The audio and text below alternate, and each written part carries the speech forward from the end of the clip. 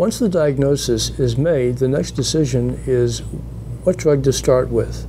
That will depend partly on how the patient responded in a procedure called a heart catheterization to a number of drugs that might be given during that procedure.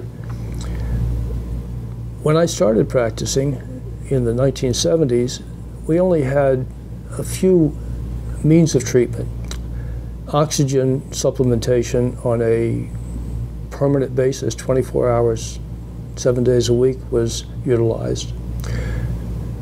A new class of drugs became available in the 1970s called calcium channel blockers, and they were found to be capable of dilating or relaxing the arteries in the lungs, and calcium channel blockers became the mainstay of treatment.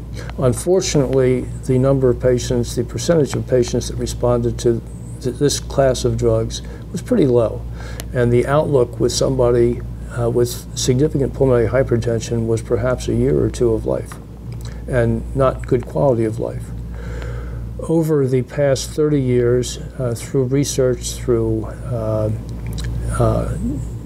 incredible technical advancements, a number of new drugs have become available, which are much more effective, and the outlook for somebody now with pulmonary hypertension is much better in terms of longevity and in terms of quality of life.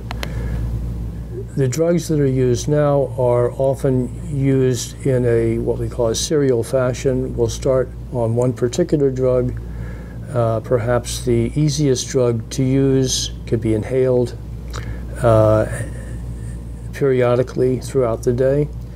And as long as that drug remains effective, that is what we would probably continue using. At some point, that drug may become less effective as the disease progresses.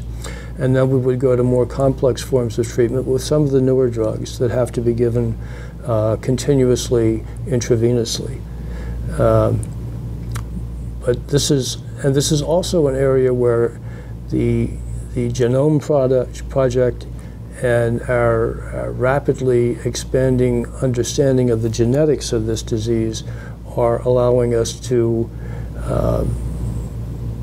develop new drugs specifically at the genes that are causing this disease.